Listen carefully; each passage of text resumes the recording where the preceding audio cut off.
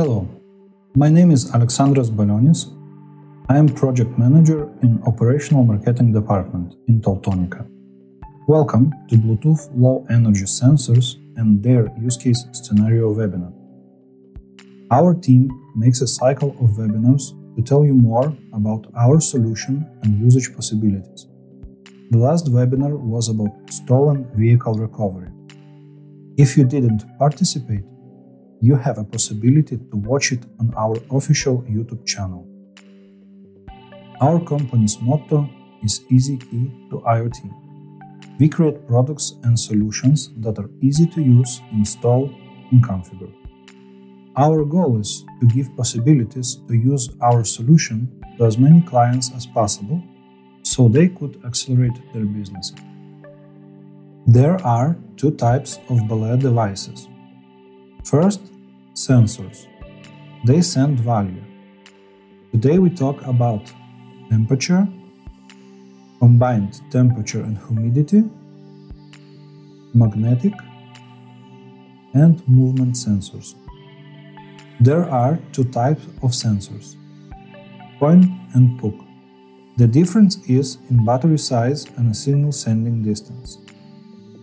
Second group is beacons. They send only ID. There are three types of beacons: point, puck, and slim. All sensors have IP68 protection. Combined temperature and humidity sensors have IP65 protection because there is membrane. Slim AD has no IP protection. Let's talk about hardware and software. Here you see all our tracking devices that have belay support. It is important to use this firmware and turn on Codec 8 Extended. Today we release new base firmware version for FMB and FMT series devices that have belay beacons and sensors functionality added. We highly recommend to update firmware even for those clients who are already using belay beacons and sensors. Let's talk about price. Wired sensor price is about 5 euros. Wireless sensor price is about 25 euros. This depends on sensors type and quantities. How to explain to customer why it's worth to invest more money in a wireless solution? It is very simple. Very often, cheap things have a hidden expenses. Now I want to show you how trailer refrigerator looks like inside. Then we talk about belay advantages, and after that we will compare prices. There it is. On top of the door you see wired magnetic sensor. Installation took several hours because there was demand to dismount walls, put cables and protections, then put back all walls again. This type of installation is very invasive. Took a lot of time, can impact warranty and price in aftermarket. Now let's talk about advantages. First advantage is fast installation. We have information from several installers that one wired sensor takes to install about 1.5 to 2 hours. If you need to install 4 sensors, it takes about 4 hours. One work hour by skilled specialist costs about 50 euros. It depends on country and varies from 30 to 130 euros per hour. Also, you need additional materials like holders, protections, metallic connection holders that very often is damaged and need to be replaced. Belay solution installation took only 5 minutes. Second advantage is easy installation that can be done by driver or even manager. Third advantage is easy replacement, because very often wire sensors cables are damaged or broken, so you need to replace or repair it. It takes a lot of time, and the problem is that card doesn't work several hours. Fourth advantage is error elimination. To install wired sensors, we need a very skilled installer, because not skilled person often make mistakes. LE sensors don't have such a problem because installation is very simple. And fifth advantage is cheap installation. Fast and simple installation that took up to 5 minutes and make price of work very cheap. So let's help to our client make a good decision. And now, after all calculations that contains materials and work hours, the situation is quite different. The cheap solution at the beginning after adding additional cost now is more expensive, about 2.5 times. We see very big potential in that type of solutions. They can help us extend existing solutions and open new niches. Let's talk about use case scenarios. Most classical solution is driver recognition. We need to install FM device and have beacon for driver ID. There is possibility to use immobilizer scenario, then driver can start engine without recognition. Very often truck has 2 drivers, so you can sell 2 beacons. Cold chain use case is very important. Here we can use driver ID, temperature observation. Important for use with food is special sensor with EN 12830 certification. Also, we can notice when door is open or closed with magnetic sensor. If there is expensive cargo, we can trace each box using beacons. This is helpful when we need to know when the box left trailer. Beacons can be used for indoor tracking in large warehouses or similar areas where GPS signal is unavailable. Tracker receives Bluetooth signals from beacons installed in the area and sends the signal strength measurement with beacon ID to the server. From server side, you will be able to monitor connected beacon ID and Bluetooth signal level, so it is possible to recognize tracker location by predicted beacon's location. This solution consists of 2 parts, BLE and fleet management device, which performs gateway function and sends data to the server. We can also track passengers. Most often 2 scenarios are school children and workers tracking. In first scenario, it is important to know if the driver has picked all the children up. The second scenario is actual because nowadays a lot of production type companies has their offices up to 50 kilometers from town, so they need to track if all the employees has been picked up from the bus stops by the driver. We can watch non-motorized equipment, like generators, trailers or lifting mechanisms. This solution is suitable for factories, airports, railroads, and etc. This solution consists of 2 parts, BLE and fleet management device, which performs gateway function and sends data to the server. There are a lot of usage possibilities in the construction field. We can use it for the monitoring of expensive tools like generators.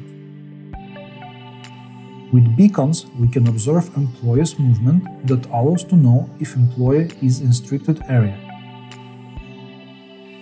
Construction is a very dangerous place. If the evacuation is needed, we can be sure that all workers leave the dangerous area. This solution consists of 2 parts, BLE and fleet management device, which performs gateway function and sends data to the server. We can use beacons in office instead of RFID cards. Most significant advantage is information about the employee location. And if the evacuation is needed, you will always know that all employees leave the office and are safe. This solution consists of 2 parts, BLE and fleet management device, which performs gateway function and sends data to the server. In the beginning, I told about new niches. This is a very good example. 10 years ago, nobody would think about that type of solution. We have a lot of galleries, so we can put movement sensor on the picture frame. And if somebody touches the frame, the security gets alarm notification. We must understand that this type of security solution is not suitable for paintings like Mona Lisa. they have a special security system. This solution consists of two parts, BLE and a fleet management device, which performs gateway function and sends data to the server. So now I take a pause and my colleague Paulus show configuration 2. Hello everyone, so this is Paulus. I'm a technical support engineer at Teltonika. So today I will show you on the most important and recommended steps to go through when configuring your device to use BLE. So we open the newest configurator that can be downloaded from our wiki or client FTP. You go to create new configuration and you select the device that you will be using for your sensors or beacon solutions. So for example, in this case, let's take the most popular device, FMB920 BLE. You select the newest firmware version and configuration version in the configurator. So let's start from the Bluetooth settings. So we go to the Bluetooth tab and we have to check if Bluetooth is enabled. In the Bluetooth tab, if the Bluetooth is disabled, you won't be able to use either the Bluetooth 3 or Bluetooth 4 functions. So it has to be set on either enable hidden or enable visible. Then we go to Bluetooth 4. So these are the Bluetooth 4 or otherwise known as BLE settings. So our recommended settings would be to non-stop scan set as disabled and set the update frequency as 30 seconds and the BLE scan duration as 30 seconds. And then we have the connectionless functionalities. So these are your sensors configurations. So we have the working modes, which is the disabled, the ZBT sensors or advanced. So in most cases, you will be using the advanced mode because this allows you to use any kind of sensor from any kind of manufacturer. So I will show you how to, for example, configure an ELA temperature sensor. So we select connection 1, we go to choose the setting advanced, and we choose the preset for ELA temperature sensor, which can be found in the preset selection. Then we select the preset and set and press load. So as you can see, there are a lot of presets made for different kinds of sensors, and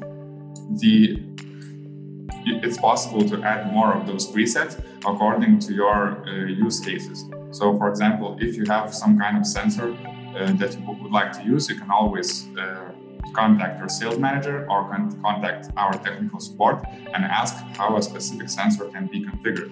However, we would need to have the protocol for that sensor to be able to configure it.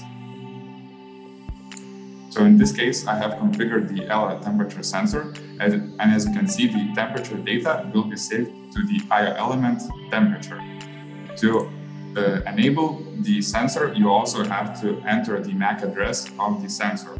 So the MAC address can be found out either through the ELA app or through any kind of other phone or laptop application that can scan nearby BLE devices to find out the MAC address of the sensor. After enabling the sensor and setting the MAC address and the preset, we go to the IO elements. So in this case, since we configured an ELA temperature sensor, we have to enable the BLE temperature 1 IO element to receive data to the server. So after this is done, the device will send temperature data for the first sensor to the server, which it receives from the sensor. The other functionality of our devices that uses BLE is beacon list, or otherwise as the beacon functionality. So there are 3 configuration options, which the first one is disabled, the second one is all, and the third one is configured. So if we choose the beacon detection all, that means that the device will scan for all nearby BLE devices that use the iBeacon or Eddystone protocol. So if the nearby BLE device transmits its data using the iBeacon or Eddystone protocol, our device will be able to detect it and send its data to the server. All of the protocols and how the data sending looks like, you can find the instructions either on our Teltonika website or on our wiki. If you're using the configured option, the device will only look for and send information from devices that are configured in the beacon list. So as you can see in the tooltip, you can configure either iBeacon or Eddystone protocol beacons. So for example, if we want to search only for one specific beacon and send its data to the server, we can configure it as such. So the UUID in iBeacons is made out of 16 bytes, and the major minor parts are made out of 2 bytes. So for the UUID, you have to enter 16 bytes UUID, which can be configured for most beacons, and then enter the major and minor values, which consist of 2 bytes. So in this, if the sensor is configured, so I missed some bytes in the UUID, but you can just copy the UUID from your beacon when you're configured. So if the FMB device is configured as such, the device will only look for this specific beacon and only send this beacon's data to the server. So where this is useful, it's useful to use with the immobilizer scenario, which is found in the features tab. So our devices have the immobilizer scenario. There's a video for it on our Teltonika YouTube website, where you can find how it works with one wire reader and iButton. But in this case, we can configure it to use beacons as authorization. So in this case, we enable the immobilizer scenario, we enable the output control, and check the iButton list check option as beacon. So for example, if you configure only one beacon and set the configuration to configured, the driver will only be authorized to start the vehicle with this specific beacon. If you configure the option as all, then all different beacons that use iBeacon or Eddystone will be able to start the vehicle. And that would be all for the configuration part. Thank you, Paulus. Did somebody remember how it looked like our office workspace 10 years ago? Everyone had wired keyboard and mouse. Now, everything is wireless. The future of telematic solutions is here, so let's develop it together. I recommend you to get some test devices from your direct managers. Thank you for watching. See you on our next webinar.